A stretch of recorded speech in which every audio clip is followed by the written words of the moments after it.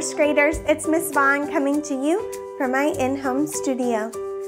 It is so good to get to see you guys. I miss you like crazy, and I want you to know that I'm always thinking about you and wishing you the very best. From my heart to your family, we miss you so much. But I want to tell you guys, this week is going to be super exciting in Arch.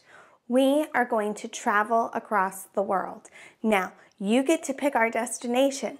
So whether that is a different country, like France, or a different state, like Colorado, New Mexico, California, Florida, or maybe it's just a different town, we are going to pick our destination first.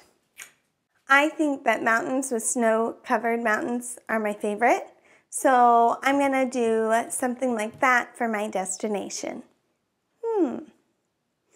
Then I'm going to step you through the process of making a 3D hot air balloon.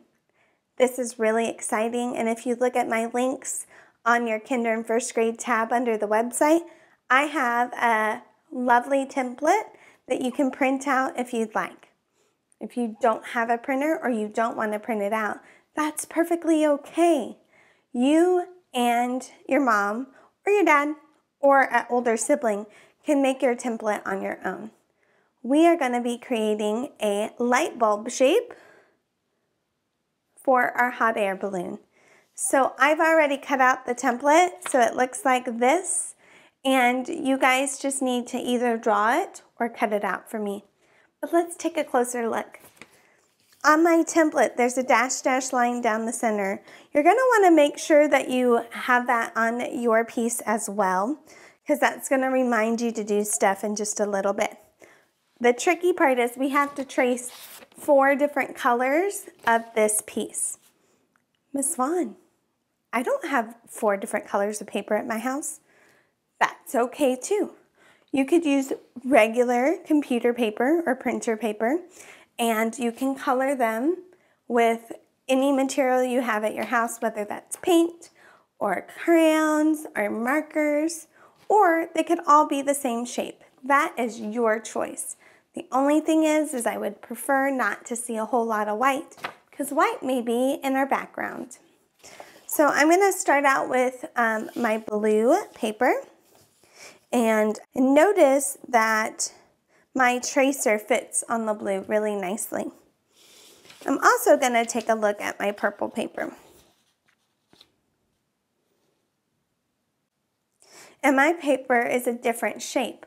So if I want to work smarter and not harder, I may layer my pieces together so that I can cut 2 out at a time instead of 1. So I'm actually going to trace on my purple because it's my smaller sheet, and I'm going to use a colored pencil. I'm going to use my non-drawing hand to hold down the template and the paper.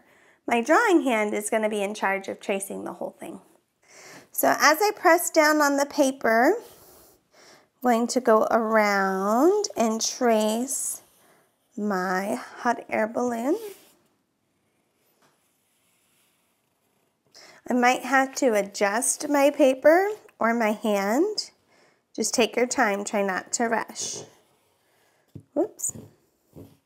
And you may come to find out, ta-da! There is a pretty good outline of my hot air balloon. So like I said earlier, I could work smarter, not harder. I'm going to put my blue and my purple on top of each other. I'm going to put my thumb in the small hole and all my other fingers in the big hole. I'm going to open and close, and I'm going to turn my paper, not my scissors. If I need to move my hand, moving my paper, not my scissors. After you cut out your pieces, I obviously don't need these anymore. but you're gonna need a total of 4 different colors. So I just cut out blue and purple, and Mrs. Vaughn has already cut out yellow and green. So let me get those out for you so you can see all 4 colors I chose. There's yellow, and here is my green. Now, here's the hard part. We have to fold these in half vertically, so that means up and down. And I've noticed, because I've practiced a few times before I did this, is if you start with this base, it's going to be a lot easier to match up the edges of your base, pinch them, and then start folding your others, increase them. Now, you can check the other side to make sure that they're symmetrical, and if there's any part that you need to trim a little bit, you can do that, because you want both sides to be the same. There are my few scraps. I'm going to put this one aside. I'm going to do the same thing for my purple.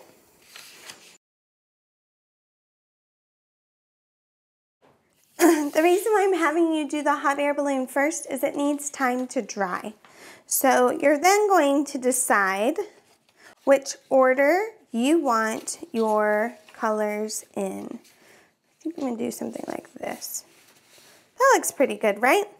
I think I'm going to use a glue bottle instead. I, for some reason, can't seem to find my glue sticks. So I'm just going to try my best not to use a whole lot of glue. We just need to use a little bit just to make sure that both pieces stick. So these are a V shape, and we're going to use that V shape to our advantage. We're going to attach 2 walls together in our V shape, like so.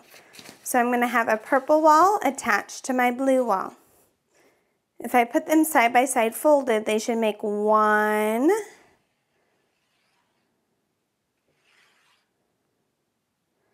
piece. So here is my first one. I'm going to open my book and lay them on top and press down. Remember, we're keeping our squish zone, okay? And making sure that most of the glue does not come off. If you notice, like if I look on this side, I don't see any purple. But when I look on this side, I might see a little bit blue. Don't cut it yet. We will do that at the end after these guys dry. So here is 1/2 of our balloon. We're going to fold this blue over to make our blue V. And my next color of choice is going to be green. So again, I'm going to lay my folded balloon next to each other to make one big balloon. I'm going to trace my shape. I'm going to trace my shape, and I'm going to fold the green side over to the blue side. I'm going to try to match them up.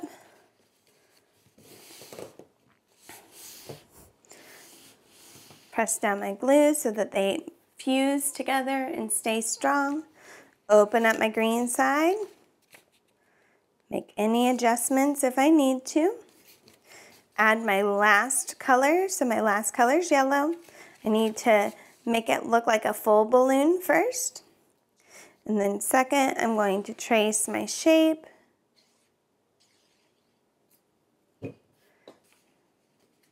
And glue on. My kinder friends, this part's gonna be hard. So if you have a big sister or big brother, you may ask them for help, or maybe wait and do this part when mom and dad are free. But the next step I'm gonna have you guys do will be super simple for you guys to do without your parents. All right, so this right here is gonna be our hot air balloon. It's very cool. I love this part of the project. It's probably the most exciting piece, but I need to make sure that they all dry and fuse themselves together.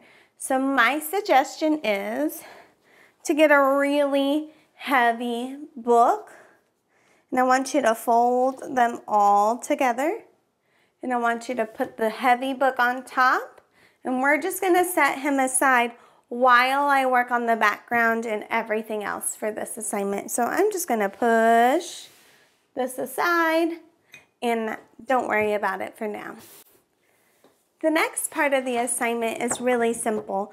It's creating your destination. So if you want to be at a beach, you're gonna draw me a beach. If you want to be at Disney World, then you're gonna draw me Disney World. The only thing I want to remind you is, where does a hot air balloon normally live? That's right, high in the sky. So you're going to see more sky in our landscape than land. So first we need to decide where our horizon line is. Now, the horizon line is where the land meets the sky. So if I want more sky than land, I think my horizon line needs to be at the middle of my paper or lower. And because I think I'm going to do mountains, mine is going to be a lot lower of a horizon line.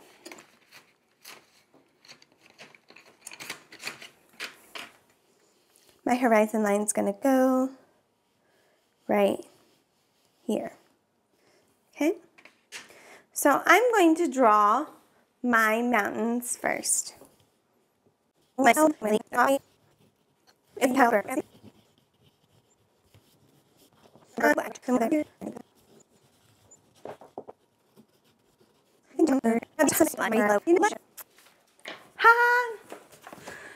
my landscape to be something like this. But because our hot air balloon is going to take up most of our paper and we want it high in the sky, I'm going to have to be like a camera. I'm going to have to zoom in on my landscape to just see this top portion. So that's where I am. I'm zoomed in to about halfway of my mountains and up. So let me finish coloring my dark purple. And I think the next step is our sun, because I don't know about you, but a bright sunny day is probably the best day to get in a hot air balloon.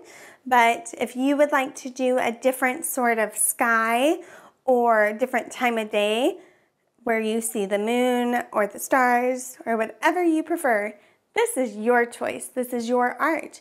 You are the artist. I am merely an inspiration leader. All right. I think I'm going to do my sun.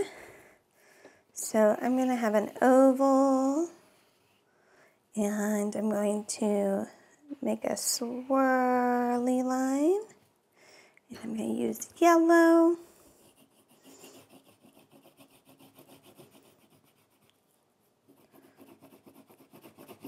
Last week we kind of went over, if I mix red and yellow, I'm going to get some sort of a orange. I also want those rays to come out bright and shining, so I'm going to pick out some colors for that.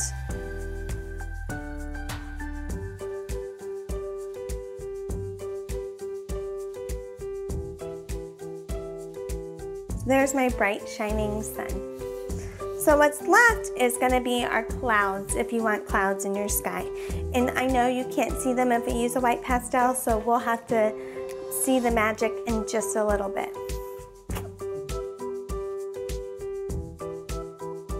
When it comes to art, 3 is a really good magic number, so I would at least make 3 clouds in your sky.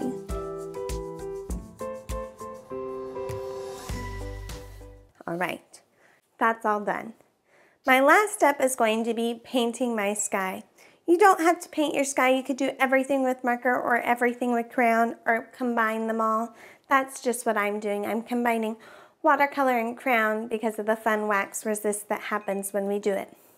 I'm also going to use my Daddy Patty, which is my bigger brush, because I have a lot bigger of a space to paint. I use more water than paint for this part. Voila! So, this is what's going to happen next time in part 2.